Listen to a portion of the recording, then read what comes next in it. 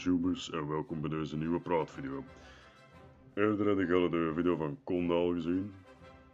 Dat is de ene grote attractie in België dit jaar. En vandaag gaan we het hebben over de andere grote investering in België. De Extreme Spinning Coaster van Plopsaland. Ride to Happiness. Let's go! Rond de zomer van 2019 kondigde Plopsaland aan dat ze plannen hadden voor een grote achtbaan. En daarmee ook een hele nieuwe unieke achtbaan. Een Extreme Spinning Coaster zoals al langer bekend was. Een achtbaan waarvan er wereldwijd nog maar één geopend was. De Time Traveler in Silver Dollar City. Dus dat is zeker een grote zet geweest van Plopsaland om deze keuze te maken.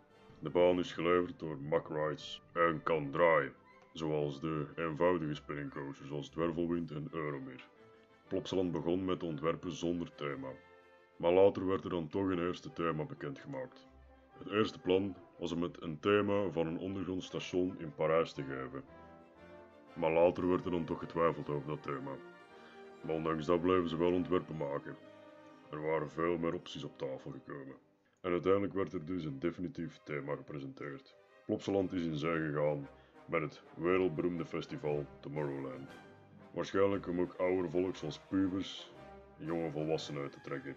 Want persoonlijk had ik het thema Tomorrowland niet zien aankomen. Het past eigenlijk niet bij een Studio 100 park.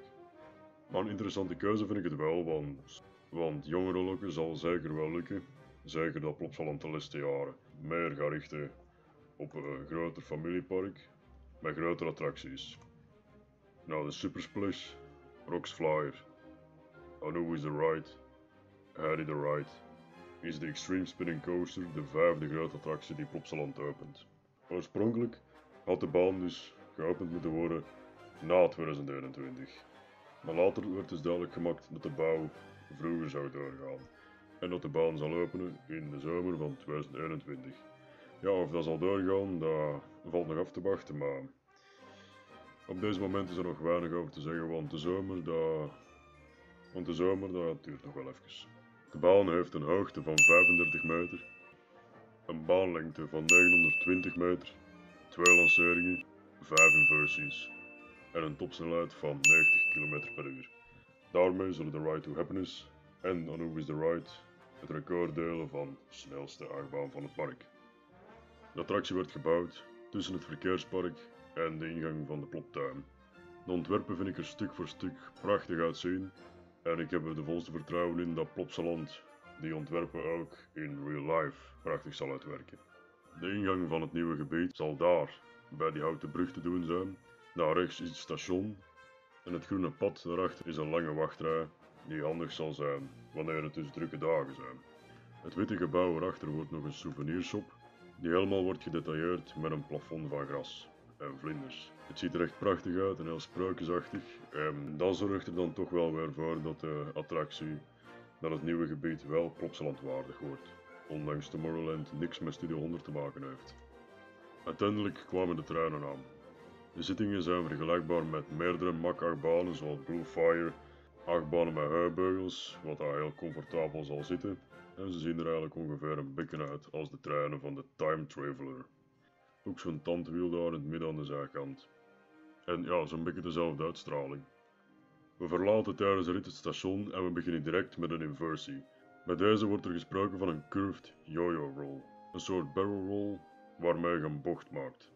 Zo'n soort inversie kennen we bijvoorbeeld ook van Carajo of Smiler, die ook beginnen met een soort barrel roll voordat ze echt de lifthill of de lancering opgaan. Na die eerste inversie volgt direct de eerste lancering, waardoor je een soort tophead ingaat, wat ze in dit geval een outside banked turn noemen. Dan gaan we weer vol naar beneden en dan krijg je de inversie 2, genaamd een banana roll. Gevolgd door een gewone looping en weer gevolgd door een 0G roll. Daarna komt het terecht in een twisted airtime hill en dan volgt lancering 2. En zo komen we in de volgende inversie een double inverting dive loop. En zoals de naam al zegt, 2 keer over kop gaan in een dive loop. Dan volgen er nog een paar airtime hills en ondertussen de volledige rit draaien de karretjes dan nog eens. en om dan uiteindelijk vol de remmen in te schieten. Buiten de extreme ritverloop en de draaiende karretjes zal de trein ook uitgerust zijn met onboard audio zoals Bluefire of dwervelwind.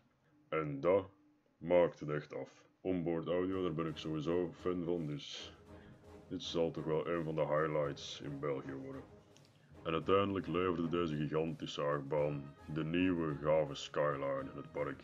De achtbaan is echt gigantisch en ik kan echt niet wachten tot de opening is en ik er eens een tour in kan maken. Ik ben misschien nog benieuwder naar deze baan dan naar Conda, gewoon puur omdat deze een nieuwe type achtbaan is die nog bijna nergens in de wereld te vinden is.